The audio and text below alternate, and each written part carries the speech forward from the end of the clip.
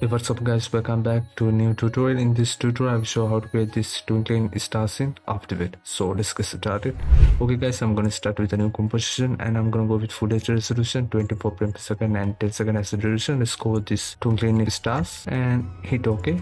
Now I'm gonna add a star tool and go to toolbar and select star tool. Here I will only go with fill without any stroke, and let's draw a little star like this. You can increase the point by pressing up arrow and the down arrow on your keyboard, and I will go with 5 points and I will just scale this down to get that tiny stars. And I will select this layer and keep adding these stars to the background to fill the background like this. Okay, you guys can give random rotation as well, and I will speed this process up so we can save a little bit time. Okay, after you're satisfied with the background, and as you can see now we have this full of stars, I'm gonna close this content folder, and here I will select this content, go to add, and I'm gonna add a bigger transform properties. Let's open this up. Here we have this bigger transform. I'm gonna open the transform that belong to bigger transform 1. I'm going to increase the scale to 50.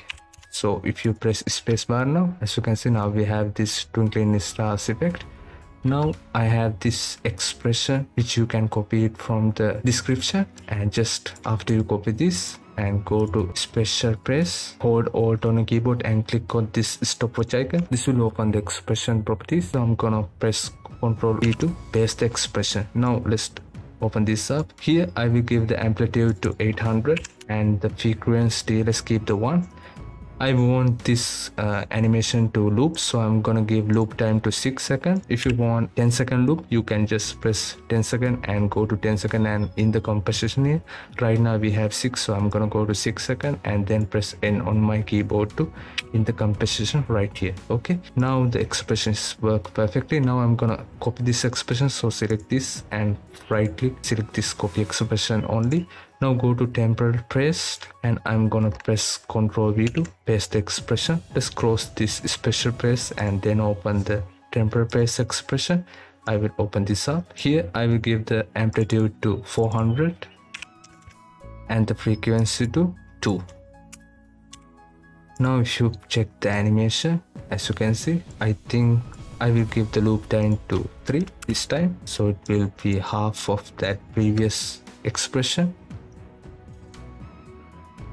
Okay, perfect. Now I'm gonna just close this layer up and let's add a glow. You can go to effect and preset and search for glow. You can just double click to add the glow. Now go to effect control and increase the glow radius as well as the glow intensity, just like that. Now as you can see, it's looping. Yeah, that's how you create this twinkling stars animation, and I hope you enjoy this, and I will see you guys in the next one. Peace.